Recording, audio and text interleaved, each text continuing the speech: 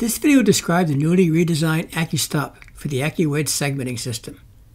The Accu-Stop is used to adjust the lengths of the segmented wedges when slicing these segmented wedges on a bandsaw using the Accu-Wedge Segmenting system.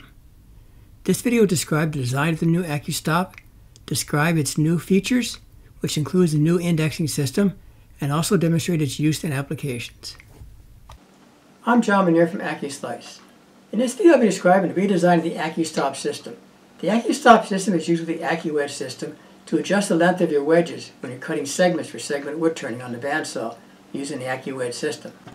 My inventory of parts for the Accu-Stop system is just about exhausted, so it's time to either reorder parts or think about redesigning the Accu-Stop system. So I thought I'd redesign the Accu-Stop system because I'd like to do a couple things. The first is I'd like to reduce the cost, and the second I'd like to create sort of indexing system. So when I turn this plunger a certain amount, I know exactly how far in and out this plunger moves. That way I can accurately set the length of the wedges that I'm cutting. The major cost of the Accu-Stop system is the MagJig clamp. This MagJig clamp retails for almost $50, so that's over half the cost of the Accu-Stop system itself. So I thought I could replace that MagJig clamp with some other magnets. The other cost is this machining of this aluminum bracket. And I thought if I could use my 3D printer, I could print these out, be more cost effective to print them out rather than machine them. So those are my two major goals, is to reduce the cost and create some sort of indexing system. This is our current Accu-Stop system. It consists of an aluminum L bracket, a MagJig clamp, and a plunger. This plunger rotates its threads in this L bracket, and by turning this I can adjust my length of my plunger, and that determines the length of my wedges when I'm cutting them on the bandsaw. So I'm looking to do two major things to reduce the cost and make the system more efficient.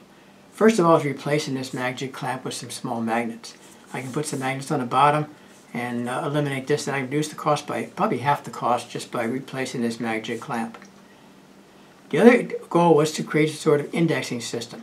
And my first thought was to use an indexing system much like we have on the Accu-Slice system, but this would raise the cost quite a bit. This is an expensive way to adjust the length. It'd be very accurate, but very costly to do a system like this. So I need to design a different way to adjust the lengths of the wedges. So I made several prototypes testing some of these concepts.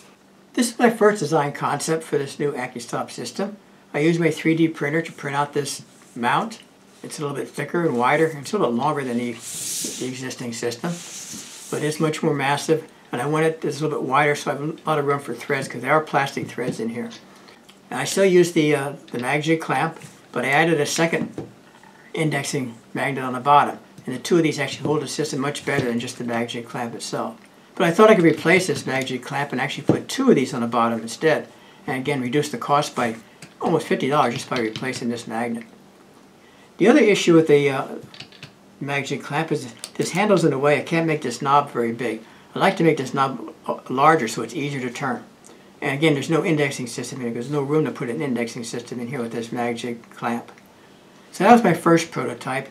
Then I made several versions after this, each time improving the design. And this was my final version. And actually it's a little bit shorter than this version. I got rid of the MagJig clamp. It has two magnets on the bottom that hold it firmly in place on the bandsaw table. It has a larger knob on here, so it's much easier to turn than the previous knob. And the knob has these pin systems which are indexed. Each of these white protrusions here rotates this pin such that it moves in and out 5,000 of an inch. So each time I rotate this from one pin to the next, it's 5,000 of an inch movement. And I put this indexing system on the base of it so I can calibrate that. So when I line my pin with one of those, with that fin, and if I rotate it from one pin to the next, I know I've moved this in 5,000 of an inch. So that's my indexing system, which works pretty well. And I'll show this a little bit later how I actually use this to set some wedge thicknesses to give me different diameters of segmented rings. So this is my final design, and I'm doing some testing. I've done a little bit of testing on this, and just to verify that it works quite nicely. It holds very firmly on the bandsaw. It definitely is much less expensive. It's probably going to sell for about half the price of the existing Accu-Stop system, and with the indexing system is actually more versatile. The pitch on a 1/2 inch diameter steel screw is 20 threads per inch. Therefore, each revolution of this screw will advance the end of the screw by 50 thousandths of an inch. There are 10 white pins or protrusions on the front lip of the black knob. Therefore, by turning the knob from one pin to the next pin, this will advance the end of the screw by 0.005 of an inch. The molded fin on the base of the Accu-Stop is used as a reference point to visualize the movement from one white pin to the next pin. This is a very simple but very effective method of adjusting the movement of the screw and set the lengths of the segments that are being sliced.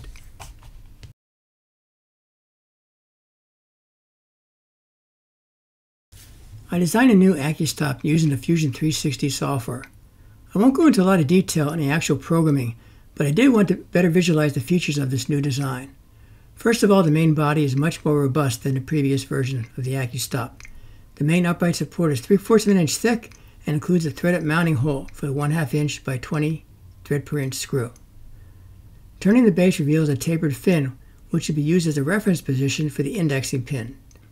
I made the base of this fin fairly large to minimize any chance of breaking during use.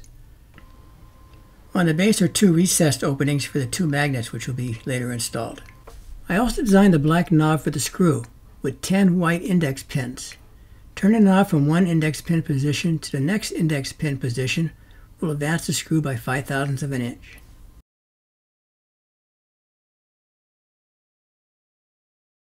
So let me briefly describe the installation of this new Accu-Stop. And let me move this Accu-Wedge out of the way so you get a little more room. And I find the best way to remove this is not to, it's pretty hard to slide. I mean, it's on there really tight. I find the best way to release it is to actually tilt it. So grab it by the screw and put your fingers down the base and actually just tilt it, and then it comes off. But that's held on the table pretty well. I mean, that's hard to slide. I mean, that's on there really good. So I said just, as you put my fingers around here, my fingers here, just tilt it, and that works pretty well for removing it.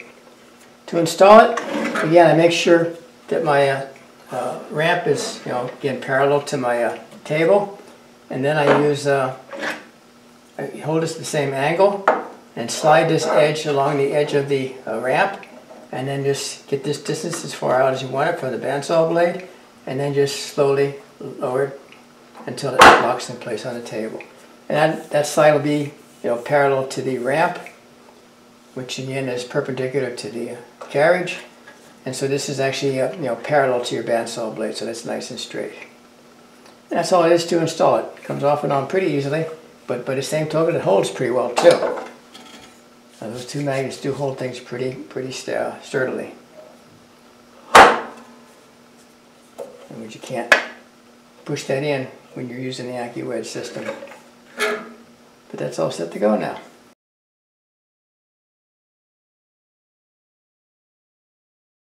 Let me demonstrate how I use this indexing system to adjust some wedges.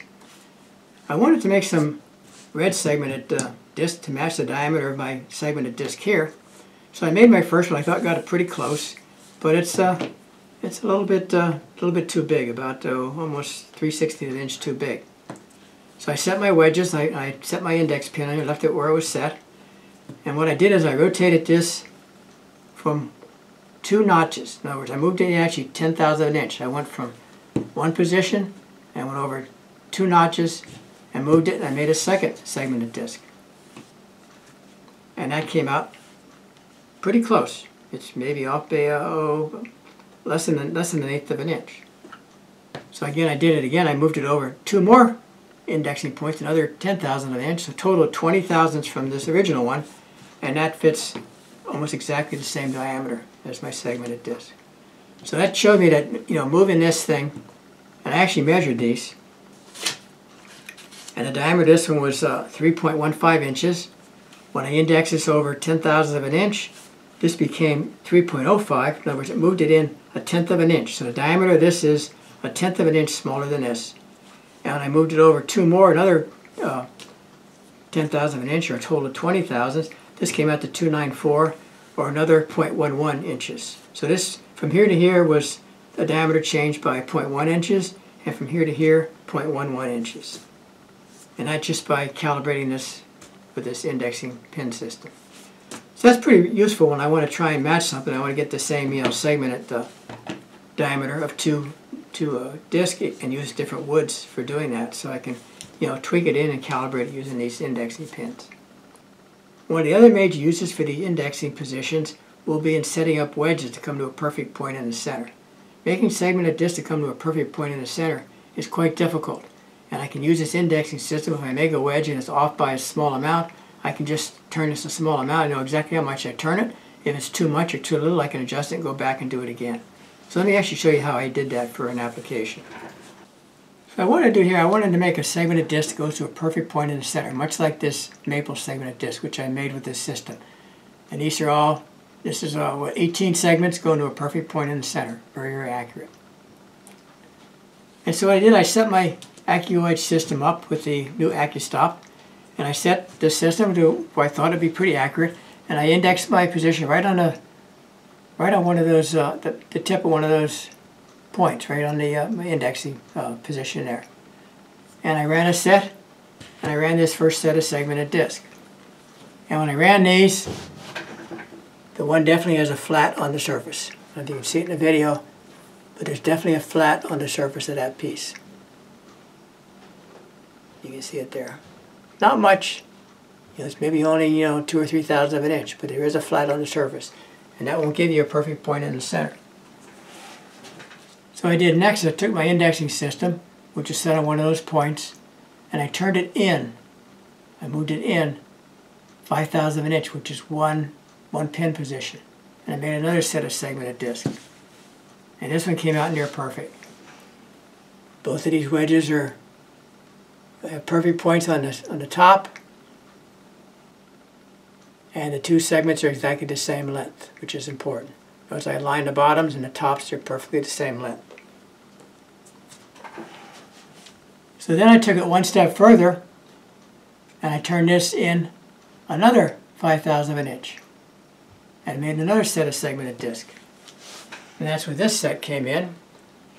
I thought they looked pretty good, but when I aligned the two bottoms of the one and measured the length, one is shorter than the other. You can see it there. It's only maybe 3-4 shorter than the other. And that's because when you're slicing on the Accu-Wedge system and you're slicing on the side, the bandsaw blade tends to pull in, and that makes it short. And so I know this one went too far. So I just moved it back one of these index positions, and that's my setting for making my segmented discs.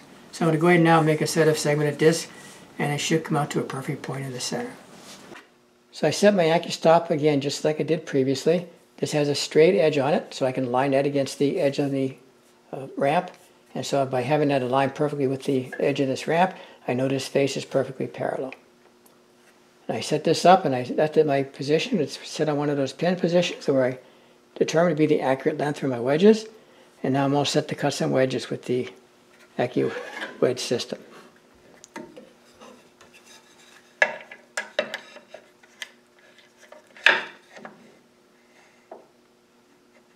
And just as I do previously, just put it against the Accu-Stop, and those magnets hold that quite firmly in place, so it's very accurate.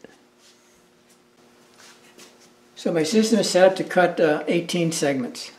Cutting 36 is pretty hard to get them all going to a perfect point. It's too many segments, but 18 is about the limit, so I think I can cut 18 segments going to a perfect point. 9 would actually be easier, but I've been able to do 18 pretty regular.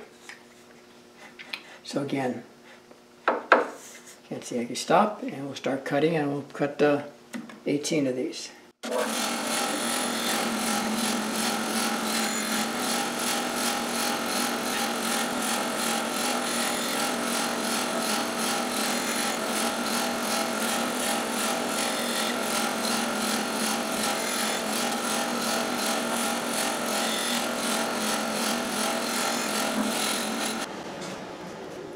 So next I'll go sand the burrs and fuzzies off of these, and then we'll assemble them and see what they look like. And just from those center pieces, I made 2 segmented discs going to a perfect point in the center.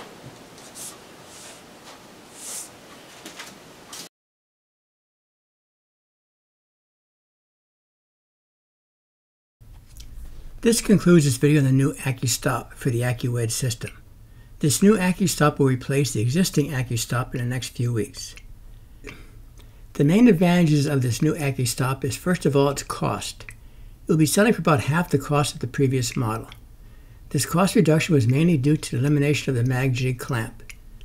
This new Accu-Stop uses 2 permanent magnets on its base, which will securely hold the Accu-Stop onto the bandsaw table for the accurate slicing of the segmented wedges.